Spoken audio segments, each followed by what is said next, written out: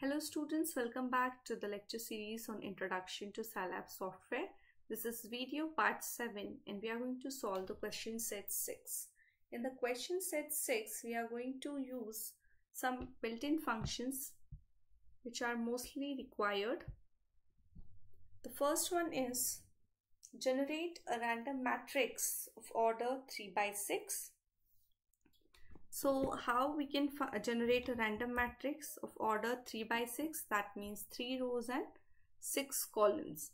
So we have the command is rand in the bracket. Let us write 3 rows 3 comma 6. So as you can see that column 1 to 3, it's a 3 by 6 matrix, 3 rows and 6 columns. So it is displayed this way. Now the second is generate a random matrix of order 4 by 5 with integers entry between -10 to 10. Now as you have seen that if you just write rand and the order, we get a random matrix of course, but not with the integer entries. We get the values between 0 to 1. So for generating a matrix with integer entries, we have the command grant, then 4 comma 5 is the order, then we are going to write uin, and then we are going to write the range which we want, which is -10 to 10. So this way we got the random matrix with integer entries and in the given range. You can try the third one, where we want to generate a random matrix of same order 4 by 5 and the range is different. So we can just change the range. The range is 0 to 99. So this is the range. Now the fourth is find the square root of the numbers. So for the square root, we have the command sqrt. The numbers given are, for example, 45. We get the square root of 45. Then we want the square root of 225. The answer is 15. And if you want the square root of 34.89, any number you can try. So we get the answer like this.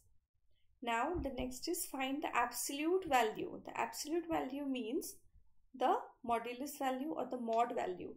And we have the command abs in the bracket 23, or the second value -789. Sorry, -789. Enter. So this is done.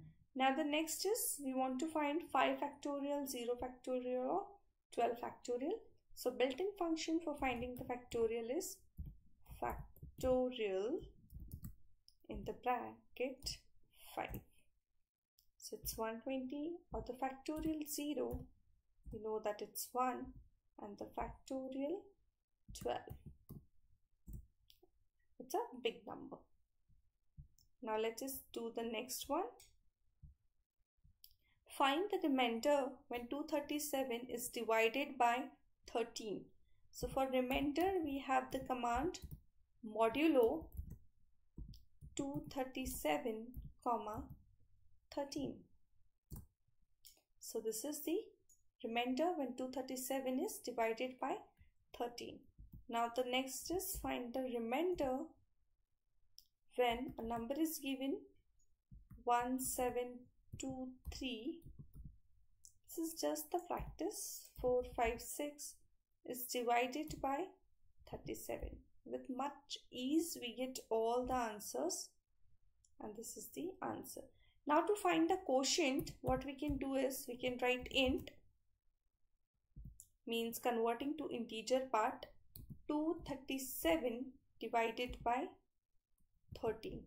So in this case what will happen, we get the integral part of this division, and that will be nothing but the quotient, which is 18.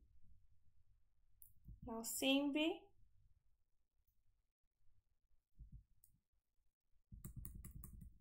The number is 1723.456 divided by 37. So get the answer is 46 and the remainder part is there.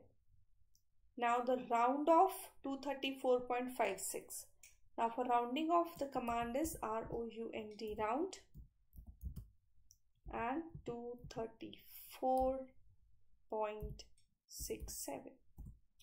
So it gets rounded off to the integral part. Not in with the integral part, since it is 6, it will be rounded off to 237. Now let's see the next 237 point. Let us round it off another number, 237.2345. So it is again rounded off to 237. Then let us see 237.5.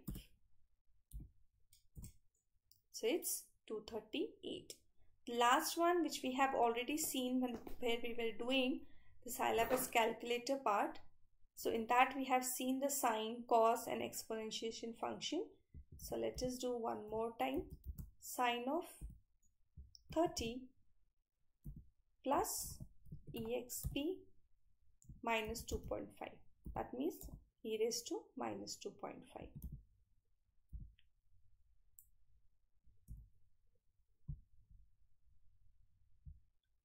So this way we have seen few of the built-in functions which are required. Now in the next lecture we will see the matrices and the related terms. So till then, goodbye, take care, and let us continue in the next lecture. Thank you so much.